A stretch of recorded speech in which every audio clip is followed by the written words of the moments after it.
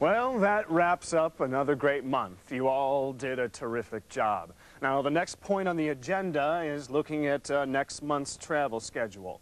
Now, we've got a lot of conferences coming up, and I took the liberty of putting together a preliminary itinerary. So let's look at that. Let's get it all confirmed so we can get all the logistics worked out. Paul, I've got a question about the Corpus Christi dates. Yes, Lucy and I are going to Corpus Christi. You and Rebecca are going to Newark at the same time. That's what I'm talking about. I spoke with you last month about Corpus Christi. I told you I wanted that trip, and you said that you'd make sure I'd get primary consideration on it. Oh, I'm sorry, I just don't recall that conversation. We talked about it at the planning meeting last month. It's in my notes. I didn't say it didn't happen. I just said that I don't recall. Well, we can reassign it. I really want to go on that trip, Paul. Well, Corpus is a very important conference. Which is precisely why she'd like to be assigned to that one. This conference would be great for my career. I've set up meetings with potential clients that are going to be there. I've been tweaking the marketing strategy to fit the conference attendees. I've been doing a lot of work, Paul.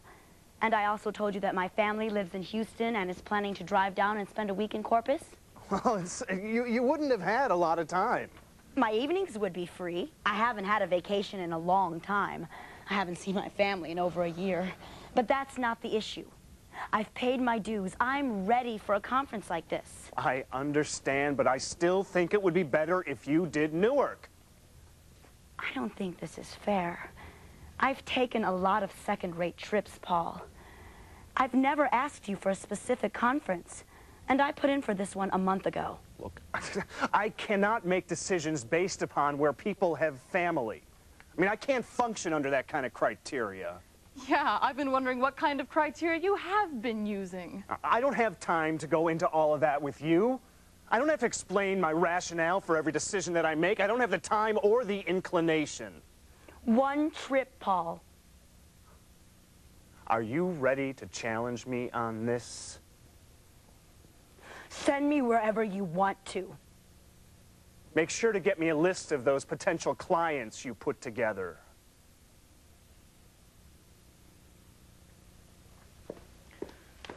That's a fine way to treat the best you got. Good talk, boss.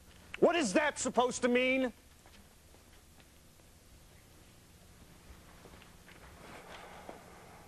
Wow, that was not pretty. They'll live. They just keep forgetting who's the boss. If they don't like the way I handle things, they know what they can do. For a minute there, I thought we'd have to cancel the whole thing. Be ashamed to lose the suite in that conference hotel. Oh, they sent me a brochure, and the hotel is right on the ocean. It is so beautiful. Well, Corpus, here we come.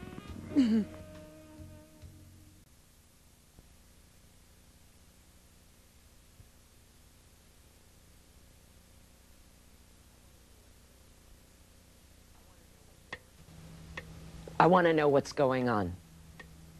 I don't understand what you mean. I mean that since our relationship has taken on a more professional tone, I feel like I'm being taken out of the loop. That's not true.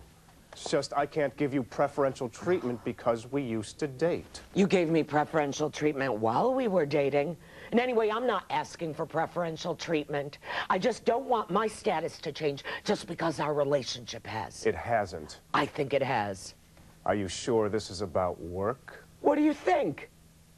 I think you're not happy because we've stopped seeing each other. Don't flatter yourself. Since we broke up, I've been getting second-rate assignments, and this new woman that you've brought in here is getting the work that I'm supposed to be doing. You're jealous. Well, I'm not jealous. I just want what's fair, that's all. Maybe I'm missing the whole point. Maybe what we had between us wasn't anything at all. Maybe it was just an opportunity for you to exercise some power and influence over me. Now, wait a minute. You know that's not true. Really? How do I know that? How do I know that for certain? You know. It would explain a lot of what's going on around here. You're deliberately trying to twist this around. It depends on how you look at it. I wonder how the EEOC would see it.